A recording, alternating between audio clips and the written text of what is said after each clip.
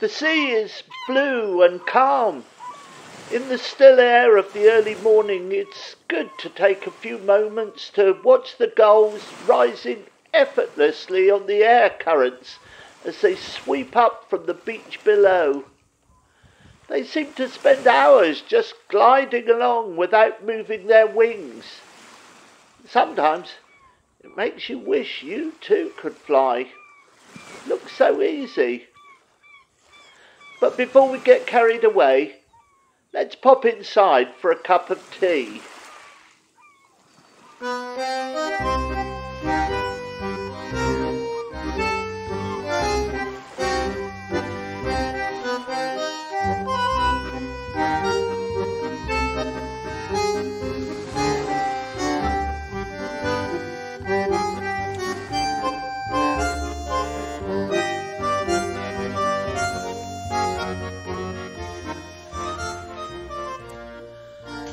Hello, my name is Peter John Cooper. Today's tale from the cliff edge comes from a time when people were earthbound, not only by the lack of technology, but by social convention and fashion, which ordered the wearing of unnecessarily difficult forms of clothing. It's called Crinoline, and it's read by the estimable Elinor Rose Cooper.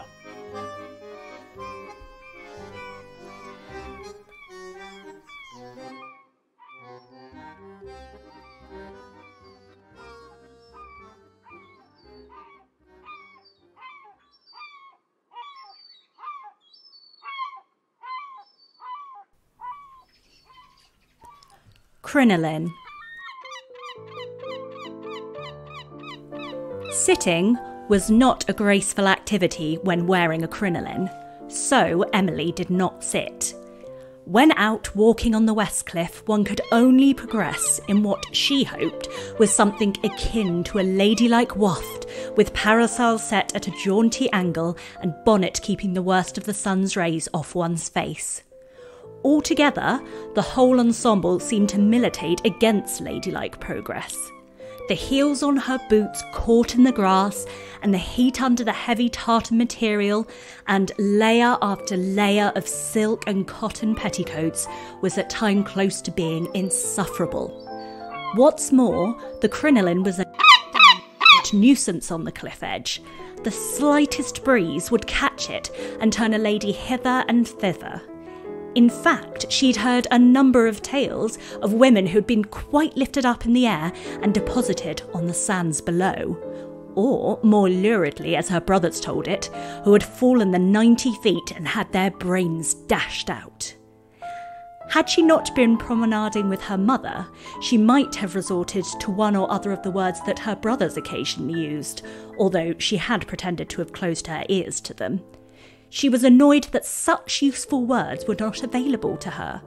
So she stuck to what she believed were ladylike pursed lips and the occasional tut.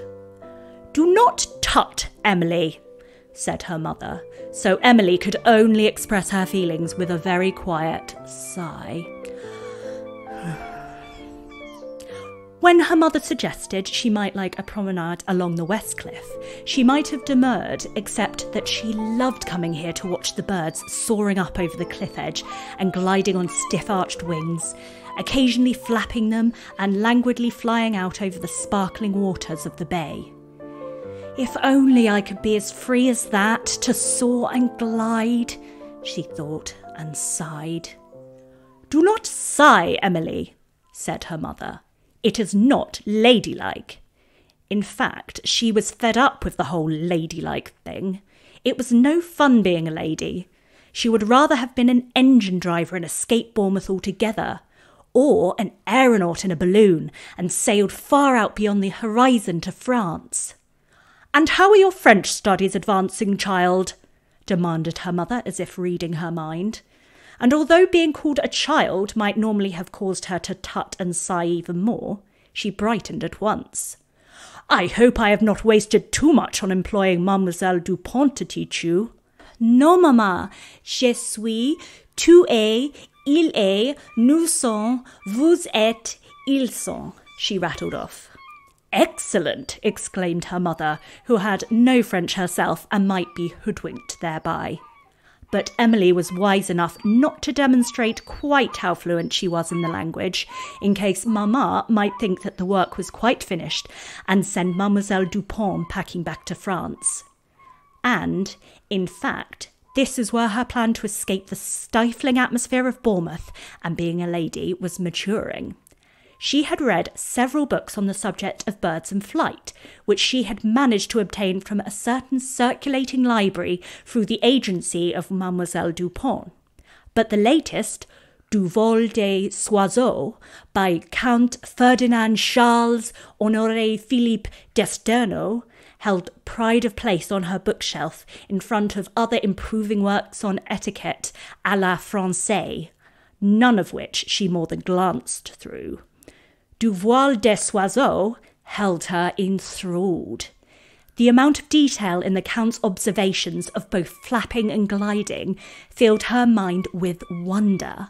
In fact, truth be told, she was a little in love with the Count, with the romantic-sounding name, and in her wilder fancies she considered building a set of wings to the designs he set out and crossing that small strip of sparkling water that separated them.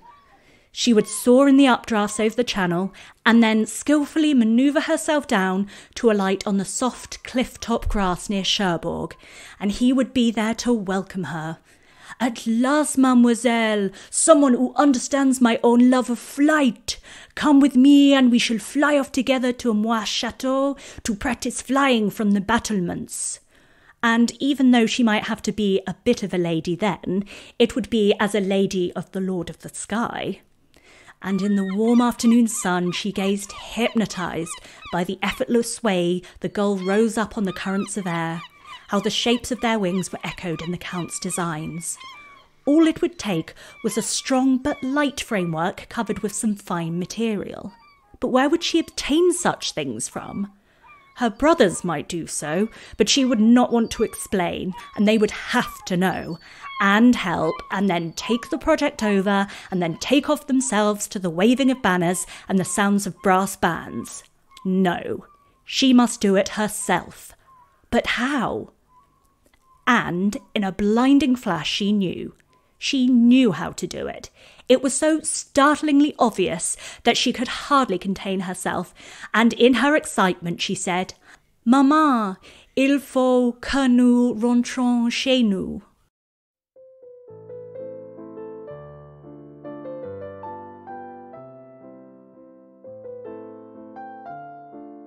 Her father's villa was one of dozens of other large buildings set in their grounds in what had been until recently scrubland between Bournemouth and the charming village of Westbourne.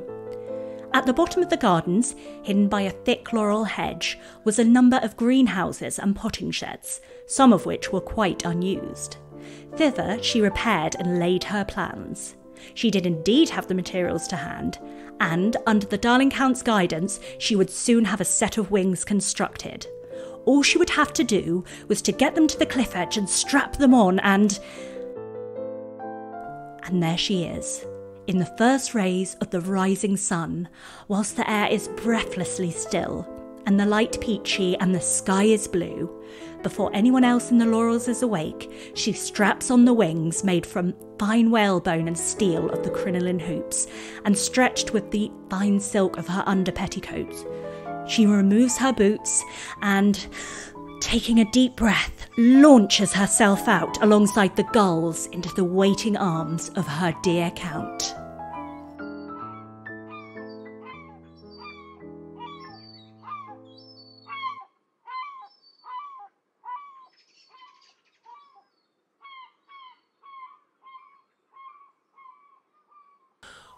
Although this was meant to be a story about optimism overcoming the shackles of earthbound thinking, when I first showed it to Elinor, she thought the ending could be seen as being rather sad. So we've recorded something a little more positive on the end.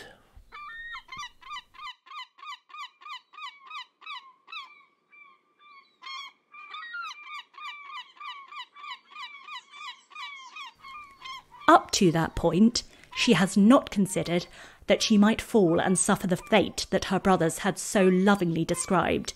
But now there is a horrible realisation that this might be the case. Her heart lurches as she looks at the sands far below. Is this to be the end of all her hopes and dreams, and indeed the end of her?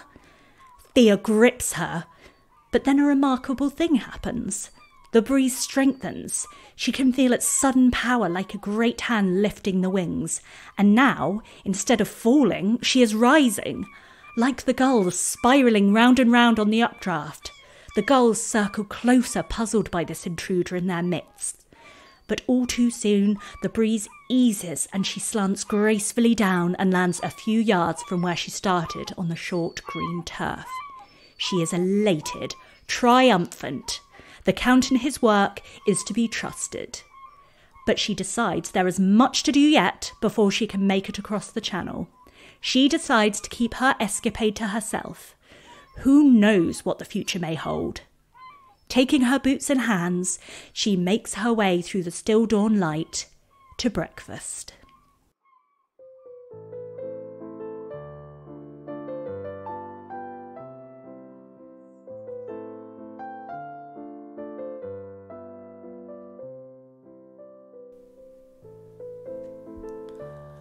Thank you for listening to that, and a huge thanks to Elinor for taking the trouble to read it. Have you ever wanted to fly? Why don't you build yourself a pair of wings and give it a go?